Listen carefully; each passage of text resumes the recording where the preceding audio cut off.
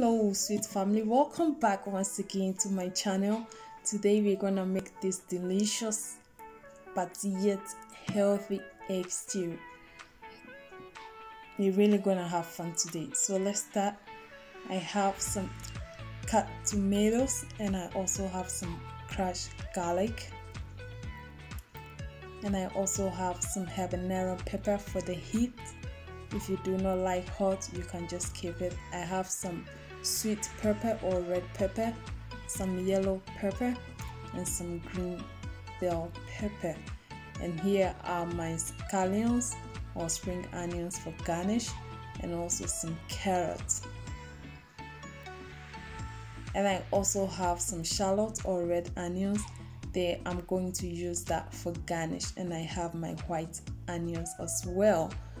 For spice, I'm gonna use parsley, black pepper, onga classic, and also some Maggi cubes and some rosemary. And I'm gonna use 5 eggs for this, because remember we're making egg stew here. So friends, if you do not have all these vegetables, don't worry, you can still make it. Remember we're making egg stew. I am using all this vegetable just for presentation. What is most important is your tomatoes, eggs, and onions. The rest are just for look. And remember, this is just a guide to help you on how to make this delicious meal. So if you do not have all the ingredients, like I said, don't worry, you can just still make it. So to start, I'm gonna add my onions into my oil, and I'll also add my tomatoes and crushed garlic. Give it a stir and let it simmer on a medium heat now. Now I'm gonna add my habanero pepper for the heat. If you do not like hot, like you said, you can skip that.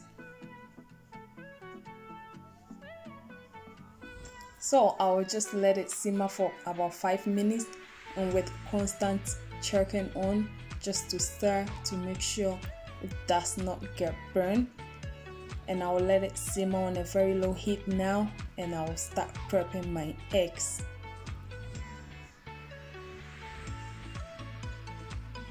So I'm gonna add 1 teaspoon of salt to it,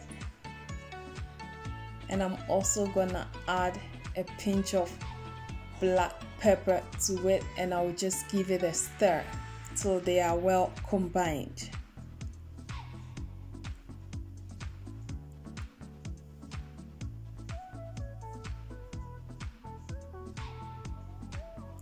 So that is done, and our stew is also looking great. I'm gonna add my salt to it and just give it a good stir.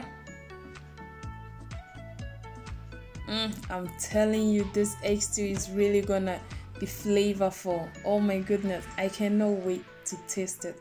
So now I'm gonna add my carrot to it, because remember, carrot is a bit hard, so it goes in first. But we do not want to overcook our vegetable or our carrot, so you wait until the stew is almost done before you add it. And now it's time to add my eggs to it, but please do not stir immediately. Let it simmer on a low heat for about 3 minutes, and when that is done, I will gently go on the side to make sure that it does not stick in the pot.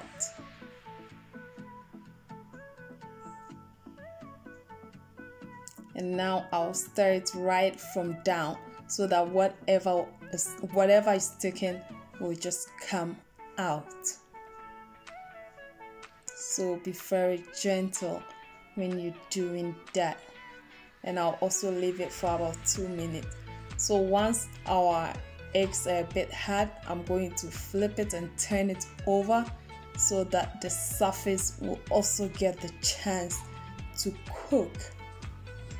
And I'll also just be gentle, give it a little stir, and let it sit for about 3 minutes. And now that is also almost done. It looks delicious.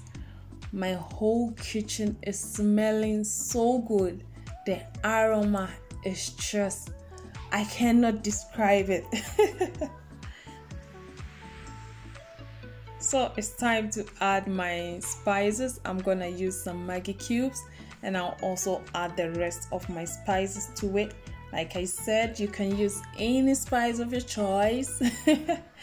Yeah, you can use any spice you want. Just add that and stir it together so they are well mixed. And now it's time to add our vegetable. The vegetable goes in last because we do not want to overcook our vegetable. We still want to have the crunchiness in the vegetable. That's why I always add my vegetables last. Yes, that looks so delicious and colorful. I always love my meal colorful. Yeah, if you know me, then you know that. So our stew just look perfect. Now it's time to add my scallions or spring onions to it because our egg stew is almost done, and this is just for garnish. So at this point I turn my heat off and our stew is done. You can have this with rice, plantain, yam, so many things, and it was just delicious.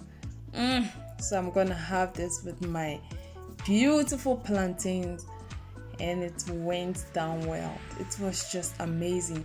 Thanks for stopping by. See you next time. Bye.